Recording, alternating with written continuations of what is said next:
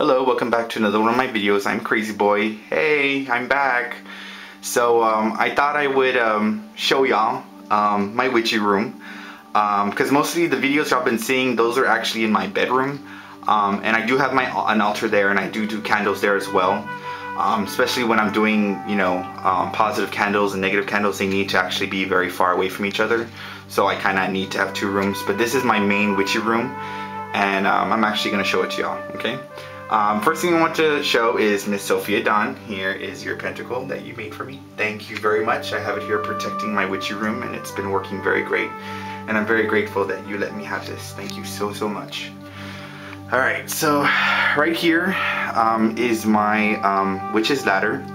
And pretty much it's a cord with a bunch of knots with different items that represent my eclectic journey.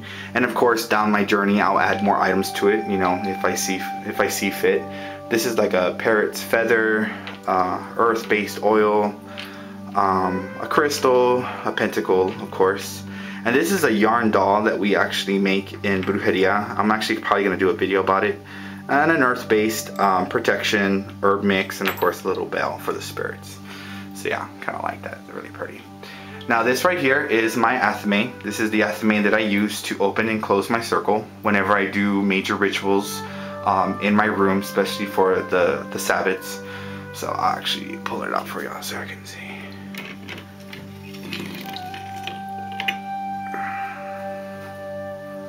So yeah, there it is. So yeah, this was actually a gift from my sister.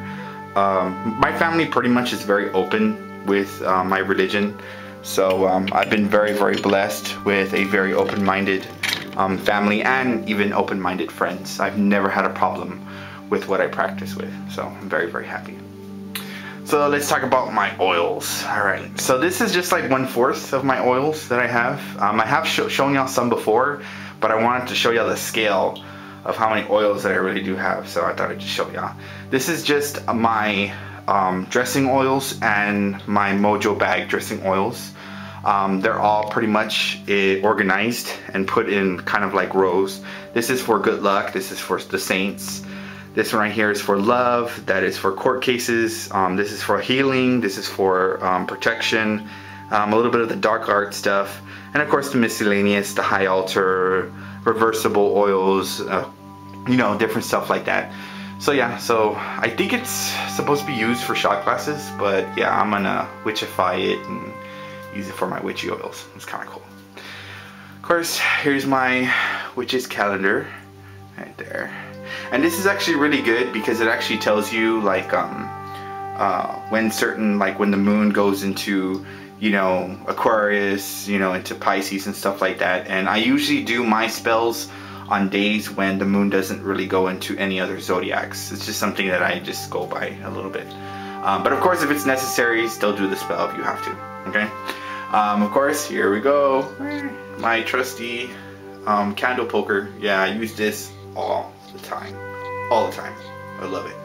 And of course, my candle snuffer. Now, right here is my working space where I actually fix candles, fix Mojo bags, and all that good stuff here. I have my mortar and pedestal, have my working candle over here, have some more oils and stuff like that. And a lot of people have asked me about, because I have two of these, and this one right now, I actually use it for my for fixing my candles and stuff like that. And I'll show y'all what's inside here. Inside here is an all-purpose candle mix that I use often. And it's in here, so whenever I just need to make a really quick candle to dress and fix, I'll just use that mix. But of course, if the spell needs something extra, of course I'll add a little extra to it, a little bit of extra herbs or a little extra crystals or anything like that, or even oils as well. In here, I have my gold dust and my silver dust, and also the knife that I carve my candles with. And also in this one right here, have other oils. Pretty much these are like the other staple oils that I'll use whenever, you know, I run out of another oil. This will kind of be like the substitute that I use. So yeah. Okay, so yeah, yeah, it's pretty much, yeah, I like it. Over here are some foil papers that I cover my candles with. This is my on-the-go box of shadows that I use. Parchment paper, some of the inks that I use. Yeah, so pretty much it's pretty good. Now I'm gonna show you underneath my working station so y'all can see exactly like how much. Yeah, I have a lot of stuff. So down here are all my herbs. All the herbs that I use or that I've ever used. They're all down here. Like right there is my saltpeter and my honey and all that good stuff.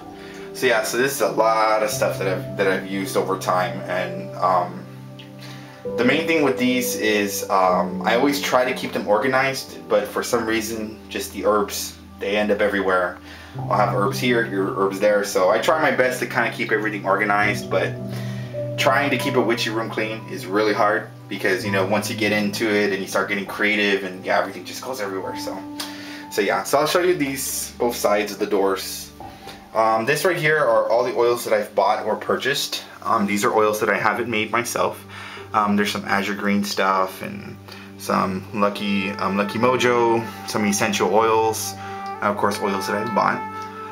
Down here are some powders. These powders I actually got from Oceana, and I thank you so much. They work very, very good in the candles that I've been using, so thank you so much. And Riva oils, more carrier oils. Let me see, we got Zodiac oils down here, more oils back there, yeah, and more oils, and even sprays, yeah, lots of stuff. Over here, now here's the fun side, the experimenting side. This right here, let me shake it up for you, are mustard seeds in a carrier oil, and this is actually going to be the first start of a very good protection oil that I'm making. So yeah, I love doing experiments with oils and how they come out and what kind of magical properties I can get out of them. So it's pretty fun like that. Let's see here. This oil right here is Master Root oil. Yeah, it's turning the carrier oil like a kind of a orangey color. Very interesting. Let's see here. And here's Elizabeth Root oil. But this oil right here, I'm going to, I think I may cut it up because maybe I'm not getting enough properties out of it, but it is smelling pretty good, so I'll see about, you know, what to do with this. And snake root oil. Yeah, good stuff, good stuff. And of course, here are all my hoodoo oils. There's my Van Van oil. And of course, these oils that you've seen already before.